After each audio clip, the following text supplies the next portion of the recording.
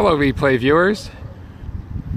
This little boat arrived a few nights ago for entertaining the tourists, so I thought I'd share it with you.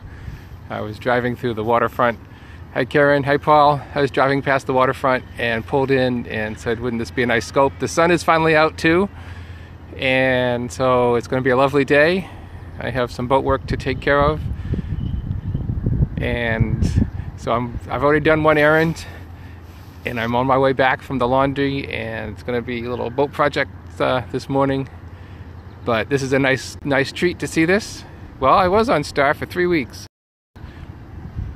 but now there's other things to take care of, and my chances of being at a dock are getting pretty close to zero. So I have to use my chances at the dock while I can, because it's a real pain to go out in a dinghy. If you forget something or you need something, then it's a trip, especially if the tide is running. I'm going to try to get my outboard motor running. Yeah, this is quite a ship. It doesn't seem to have a name on the stern, so I'm a little perplexed, but there's a sign up ahead, and we'll walk up to it. So I've been doing vertical, now we'll go horizontal. Whoop. I hope I wasn't cut off. We can take a little walk. There's a little bit of a breeze, so I don't think the wind noise is too bad. Yeah, I think we were cut off. I don't know. A text message came in. It's probably a little difficult being crew on this boat, because people are strolling by and they all want to yell down, hello, it's still here. All right, thank you, Luke. So we're going to see the name in just a second.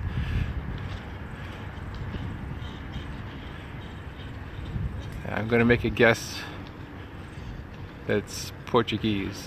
Anyone want to make a guess here? Oh, there's another text message. Quiet. I knew I should have turned off notifications. So there's one man puttering around. Hello, Andrew. There's one man puttering around. Ooh, at the tilt way up. Spanish, okay.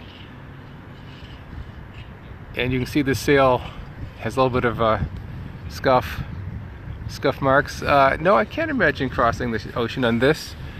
Probably because you'd have to steer the whole time. I'm looking for the wheel, or maybe it's a tiller. This looks like a quite a manually intensive boat. So I do not see. Does anyone see how you steer this ship?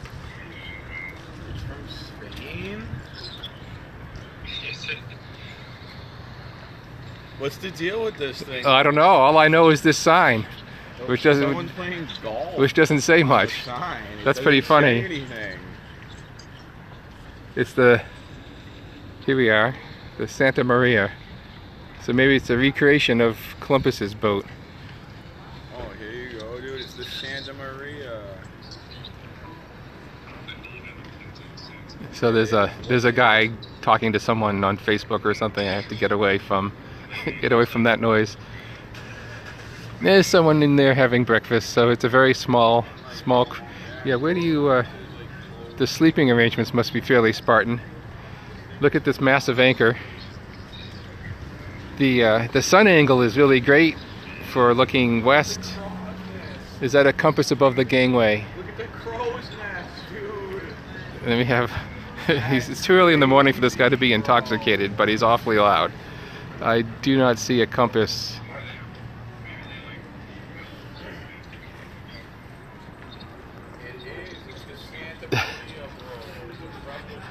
You know, does anybody actually say bro in real life? That's too weird. What happened to proper English? I had to get away from that guy. It's too early in the morning to be irritated. Yeah, bro, okay. Let him walk along. We'll take a stroll back, because this is the wrong angle, looking into the sun. But at least you get to see the bow. This anchor looks like it has not seen much service. It's too clean. There's no rust. Yeah, we don't say wicked bro, we say wicked cool.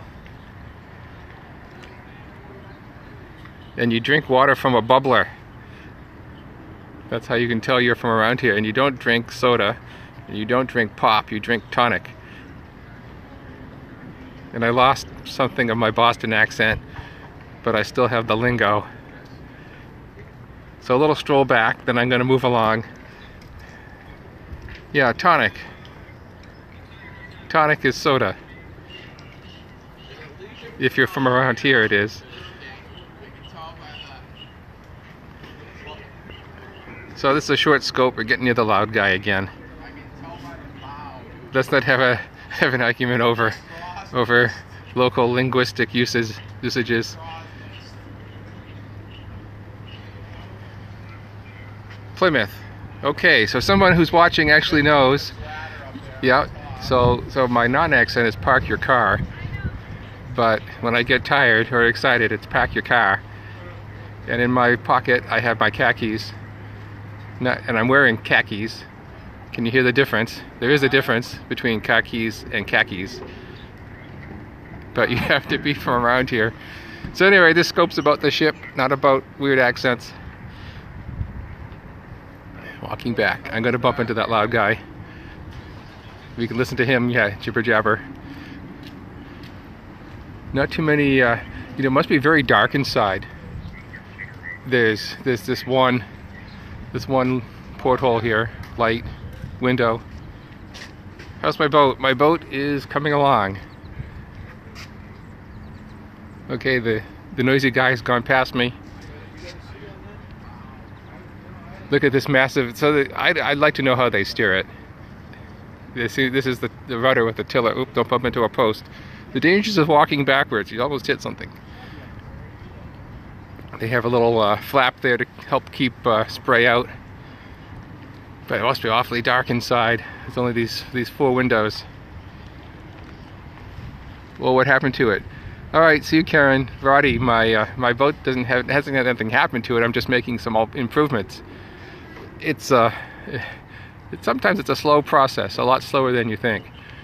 I'm adding a power manager, so it'll tell me how much electricity is going in and out of the batteries, which means new wires and installing things. I'm trying to figure out. Yeah, Admiral. I won't even try to say that Russian name, because I know I get it wrong. So there you go. A quick look at the little ship. I'm going to scope out and continue on and keep my day going. So we'll leave you with this lovely view. And finally, it's a sunny day. Get some stuff done. So everyone, thanks for popping in and keeping me company for a minute. And we'll catch you next time.